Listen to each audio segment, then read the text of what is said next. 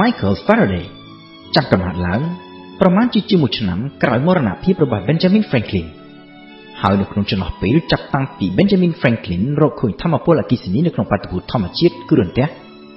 រហូតមកទល់នឹងសម័យកាលរបស់ Faraday ការយល់ដឹងរបស់មនុស្សទៅលើថាមពលអគ្គិសនីក៏មានភាពជឿនលឿនទៅមកគួរសមរួចទៅហើយដែរជាពិសេសតាមរយៈការរកឃើញរបស់អ្នកវិទ្យាសាស្ត្រល្បីៗមួយចំនួននៅក្នុងសម័យកាលប្រហាក់ប្រហែលគ្នានឹង Faraday អ្នកប្រាជ្ញអ៊ីតាលីគឺ Alessandro Volta បានរកឃើញវិធីផលិតថាមពលអគ្គិសនីដោយប្រើធាតុផ្សំគីមីហើយឈានទៅបង្កើតបាននូវថ្មពុលដំបូងបង្អស់នៅក្នុងប្រវត្តិសាស្ត្រដែលគេឲ្យឈ្មោះថាថ្មពុល Volta អ្នកប្រាជ្ញបារាំងគឺ André Marie Ampère បានរកឃើញទ្រឹស្ដីអំពីទំនាក់ទំនងរវាងអគ្គិសនីនិងម៉ាញេទិកហើយได้បង្កើតទៅជាផ្នែកថ្មីមួយនៃវិទ្យាសាស្ត្រដែលនៅពេលនោះគេឲ្យឈ្មោះថា Electrodynamic ហើយដែលក្រោយមកក្លាយទៅជា Electromagnetic អ្នកប្រាជ្ញអាល្លឺម៉ង់វិញគឺ George Ohm បានរកឃើញទ្រឹស្ដីដែលកំណត់អំពីទំនាក់ទំនងរវាងចរន្តអគ្គិសនី tension និង resistance ក៏ប៉ុន្តែជាទូទៅគឺ Michael Faraday ដែលត្រូវបានគេចាត់ទុកថាជាអ្នកដែលបានដើរតួនាទីយ៉ាងសំខាន់បំផុតនៅក្នុងការរកឃើញទ្រឹស្ដីដែលអាចឲ្យមនុស្សទាញយកថាមពលអគ្គិសនីមកប្រើប្រាស់យ៉ាងទូលំទូលាយនៅក្នុងជីវិតប្រចាំថ្ងៃរហូតមកទល់នឹងពេលបច្ចុប្បន្ននេះ Michael Faraday កើតនៅខែកញ្ញាឆ្នាំ1791នៅក្នុងទីក្រុងឡុងប្រទេសអង់គ្លេស Faraday គឺជាកូនទី3នៅក្នុងចំណោមបងប្អូនទាំងអស់4នាក់នៅក្នុងគ្រួសារដ៏ក្រីក្រមួយដែលមានឪពុកជាជាងដំដែក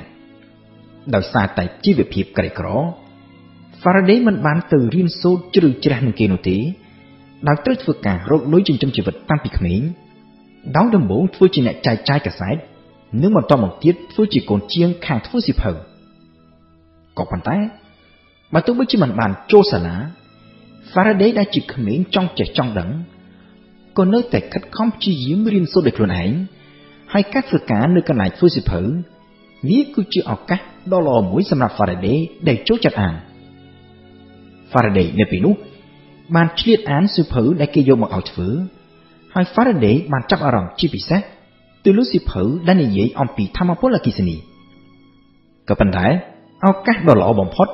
និងជាចំណុចរបត់ដ៏សំខាន់នៅក្នុងជីវិតរបស់ Faraday គឺនៅពេលដែល Faraday បានចូលទៅស្ដាប់ការបង្រៀនរបស់អ្នកប្រាជ្ញខាងគីមីដ៏ល្បីល្បាញបំផុតមួយរូបរបស់អង់គ្លេសនៅសម័យកាលនោះគឺលោក Humphrey Davy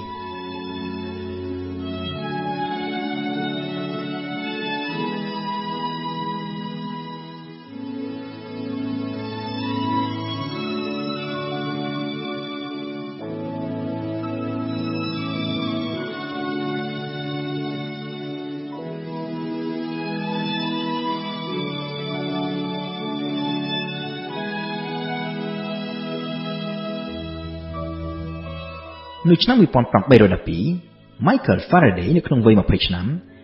បានទទួលកាដូជាសម្បត្តិដើម្បីចូលទៅស្ដាប់ការបង្រៀនរបស់លោក Humphrey Davy នៅឯវិទ្យាស្ថានវិទ្យាសាស្ត្រអង់គ្លេសគឺ The Royal Institution Faraday បានទ្រាំត្រាប់ស្ដាប់ព្រមទាំងបានកត់ត្រាទុក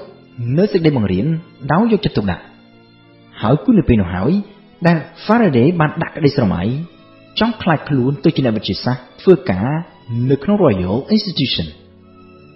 ក្រោយពីបានស្ដាប់ការបង្រៀននេះ Faraday បានយកអ្វីដែលលោកកត់ត្រាបានទៅចងក្រងជាសៀវភៅដែលមានកម្រាស់រហូតដល់ទៅប្រមាណជា300ទំព័រផ្ញើទៅកាន់លោក Humphrey Davy អមជាមួយនឹងពាក្យសុំចូលធ្វើការព្រាមៗនោះ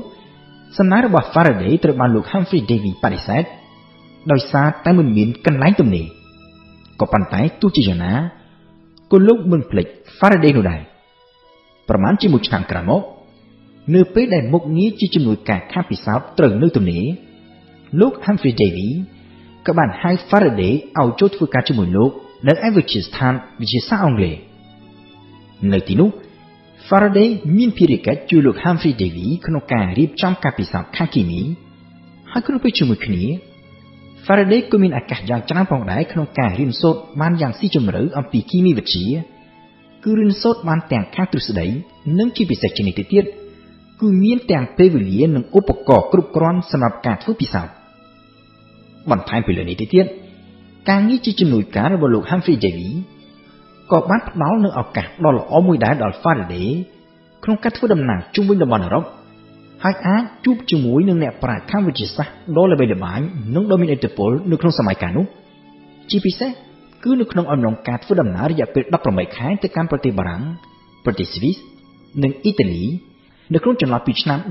1813ដល់ឆ្នាំ1815ដែលនៅពេលនោះ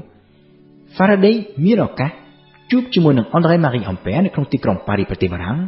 និងបានជួបជាមួយនឹង Alessandro Volta នៅក្នុងទីក្រុងមីឡង់ប្រទេសអ៊ីតាលី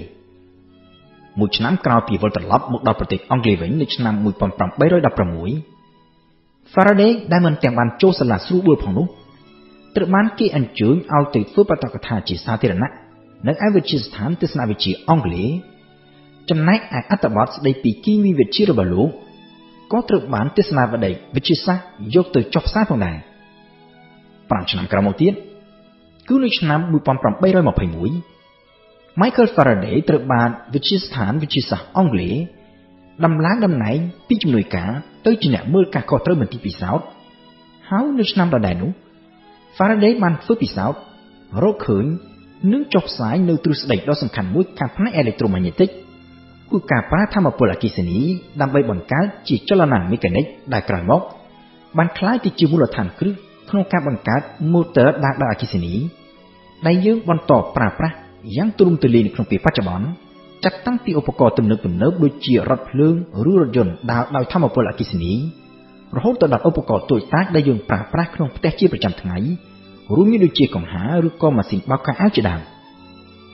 10ឆ្នាំក្រោយមកទៀតគឺនៅឆ្នាំ1831 Faraday បានធ្វើពិសោធន៍រកឃើញទ្រឹស្ដីបញ្ច្រាស់មកវិញពោលគឺការប្រើប្រាស់ចលនាមេកានិកដើម្បីបង្កើតទៅជាថាមពលអគ្គិសនីដែលជាមូលដ្ឋានគ្រឹះដ៏សំខាន់បំផុតនៅក្នុងយន្តការផលិតថាមពលអគ្គិសនីរហូតមកទល់នឹងពេលបច្ចុប្បន្ននេះស្នាដៃអស់ទាំងនេះបានធ្វើឲ្យ Faraday ក្លាយទៅជាអ្នកវិទ្យាសាស្ត្រដ៏ល្បីល្បាញមួយរូបនៅក្នុងសម័យកាលនោះ Faraday ត្រូវបានគេជ្រើសរើសឲ្យចូលជាសមាជិកវិទ្យាស្ថានវិទ្យាសាស្ត្រដ៏ល្បីល្បាញបំផុតនៅអង់គ្លេសគឺរាជបណ្ឌិតសភាវិទ្យាសាស្ត្រអង់គ្លេសឬ The Royal Society ហើយលោកថែមទាំងត្រូវបានគេស្នើតែងតាំងជាប្រធានរាជបណ្ឌិតសភានេះដល់ទៅ2លើកផងដែរក៏ប៉ុន្តែលោកបានបដិសេធដោយសុខចិត្តនៅត្រឹមជាសមាជិកធម្មតាលើពីនេះទៅទៀតគេឈ្មោះរបស់ Faraday នៅពេលនោះមិនមែនល្បីល្បាញនៅត្រឹមតែក្នុងប្រទេសអង់គ្លេសនោះទេក៏ប៉ុន្តែថែមទាំងបានល្បីរន្ទឺទៅដល់បណ្ដាប្រទេសជាច្រើនផ្សេងទៀត